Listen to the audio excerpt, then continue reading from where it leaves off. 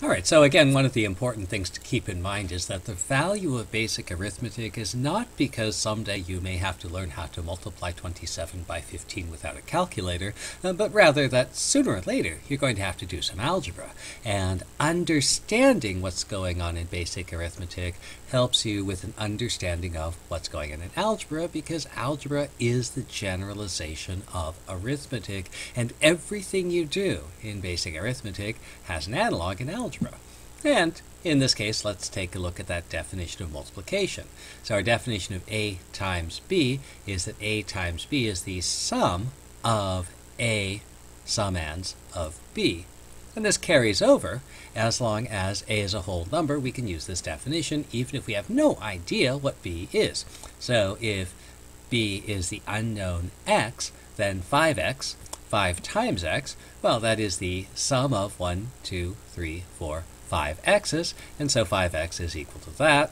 3xy, well, that's the sum of 3 xy's. And 100x squareds, well, that's the sum of x squared plus itself 100 times. I'm not going to write that out, but I have a whole bunch of these x squareds added together. And if you understand that, then a lot of those basic rules of algebra that you get started with are pretty obvious. For example, 3x plus 2x, what can you do to simplify that?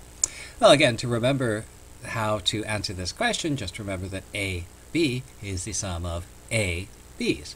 So what's 3x? Well, 3x is x plus x plus x. 2x is x plus x. And when I add these two together, 3x plus 2x, well, I'm going to put these together with these. I'm going to get this mess here. And, well, I don't have to carry that around. I know the definition of multiplication. I have x added to itself 1, 2, 3, 4, 5 times, and so that thing on the right-hand side is 5x. Well, here's a very common mistake in algebra. Somebody writes down 3x plus 2y, and they add them together, and they get 5xy. So two things we want to do. First of all, we want to identify that this is not actually the correct addition of these two terms, but equally importantly, why is it incorrect? Of course, you could just resort to the tactic of saying, you're wrong, that's not how you do it, but that's not very helpful for a couple of reasons. One, it's rather confrontational, and there's no need for it. But really the goal of this is twofold. First of all, if you have to explain something, you have to understand what you know about it. You have to go over what you understand about the concept, and in particular, you also have to consider what it is you don't understand. The other one is in every field. It doesn't matter what you go into. If you're never going to do algebra in your life, you still benefit from the ability to communicate. And so this is as much a problem in the practice of communication as it is a problem in mathematics. Well, let's think about this. In terms of the first aspect, we have to understand what we're talking about. Well, we have to go back to this question of what do we really mean when we say 3x, 3y, and 5xy? What do we really mean by these ideas? And again, so 2x, well, that's the sum of two x's.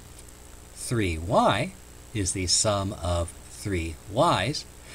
And if I add 2x and 3y together, well, addition is a putting together of two different things, and as I put these together, I get this thing. And there's not a whole lot I can do with that. I can see that this is 2x, I can see that this is 3y, but I can't really combine these in any meaningful fashion. On the other hand, let's take a look at that 5xy. Well, I know the definition of multiplication, so 5xy is the sum of 5xy's. So here's what 5xy looks like. Here's what 2x plus 3y looks like. And the important thing to notice here is they're not the same. They are distinctly different. Now, I might point out some other things here. There's definitely 5 things here. But the problem is, it's not 5x's. It's not 5y's. It's not 5xy's.